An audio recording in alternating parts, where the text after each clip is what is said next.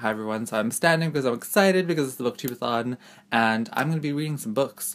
I have, so far this year, read, and I'm currently reading, my fourth book, so I've read 4 books almost. And I'm hoping, because last year I read 4 books in the Booktubeathon, I'm hoping to do that again.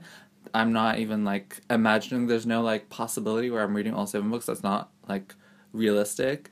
But 4 books is doable, it's achievable, I've done it before, I can do it again, so if I do, I will double the amount of books that I've read in this year. It'll still not be great, because it'll be 8, but it's something. So that's what we're striving towards here. These are the books that I'm going to attempt to read. There are 7 reading challenges. I have 7 books to show you. The first reading challenge is to read a book with a person on the cover. I have picked Release by Patrick Ness. There's a person here, a person there, and a person there all in silhouette. I really like this cover. I love Patrick Ness, and he was the entire reason that I picked this up. I don't know what it's about, but I assume nothing because I'm not an ass. Okay. At the back it says, sometimes the end of your world is the start of your life. Okay. Sure. I don't know what this is about. I want to go into it blindly. I know it's going to be written well and that I'm going to enjoy the writing. And hopefully I will enjoy the story and the characters and all the other stuff. So, excited to read this. Number 2 is to read a hyped book, and I've decided to pick up Aristotle and Dante Discover the Secrets of the Universe by Benjamin Elliott Steins. This is a book that is very hyped. Okay, sure. Turn your lawnmower on. Lawnmower? Oh, okay. So he was, doing, the side things, with that weed cutter thing, and now he's doing, the full lawn. Should I keep going? Should we, how loud is this for you? Just let me know if I should continue. I'm just looking at someone mow their lawn now. He really doesn't need to mow his lawn. It's unnecessary. There's not that much grass. There's more leaves. Yeah, I'm gonna continue because, life continues, life goes on, so will I. This is this book, it's hyped. I think for a good reason, I hope. I am excited to read it. It has gotten so many rave reviews and so many's favorite book. Is a favorite of many. A favorite book of many. I'm excited to see what's up, and I don't know, I just feel like this is well loved, and I'm excited to maybe love it myself, so that's the second book. The third challenge is to finish a book in a day, and this is the book that I'm hopefully going to finish. It's a graphic novel. It's Amulet by Kazuo Kibuishi. I looked up his name like a week ago. I should have done it again before this video. I apologize. I will look it up in future, so I can say correctly, hopefully. If I didn't say correctly, I probably didn't, during the Booktubeathon. This is book 1 in the Stonekeeper series. I think there are 7. I don't know if this is middle grade or young adult. It seems young adult, middle grade, leaning middle grade. But I've heard from so many people, or I've seen reviews a while ago, and the only thing that I can remember from them is that it's darker than it looks or seems, which is a good thing in my books, so I'm excited to read it. I don't know anything else about it, other than that it's a graphic novel and there are, octopus legs coming out here. I hate octopuses, they scare me.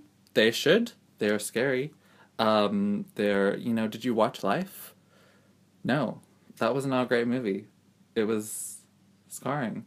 Anyway, this is the third book. I'm going to finish this in a day, possibly. Number 4 is to read about a character that is different from you.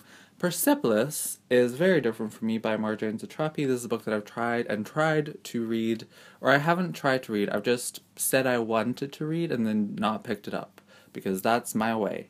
This is about, I believe, the author's childhood in Iran, and there's radical Marxists, there's revolution, very different from my life.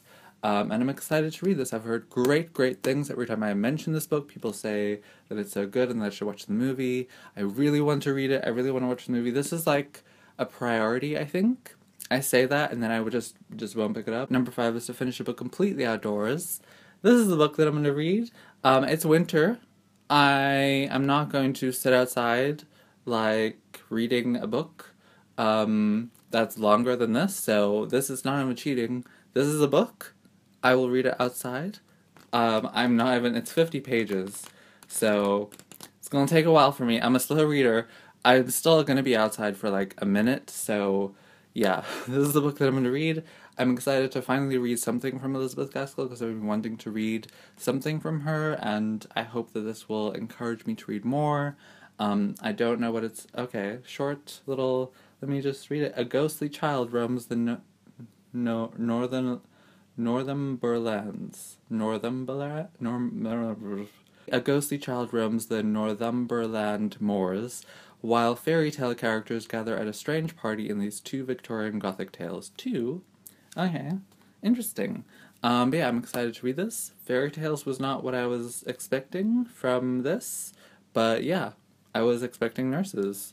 I suppose I shouldn't have, because it's an old nurse's story. But I was expecting like a story about a nurse that a nurse was telling. Yeah. Number 6 is to read a book you bought because of the cover. This is Death Note, Black Edition 3. It is volumes 5 and 6. And I bought this not because of the cover, but because I was changing editions. I bought it because of the edition, but that's sort of the cover, you know, that's more than the cover, really. So I'm doing more justice to this question than it actually asked for me to do, which is good of me. So yeah, I want to read this. I'm excited. And I think in my wrap-up, I said that this was one of the books that I wanted to read this month, and so I will. Hopefully. And finally, number 7 is to read 7 books, and I want to read this. This is again a book that I wanted to read in my wrap-up.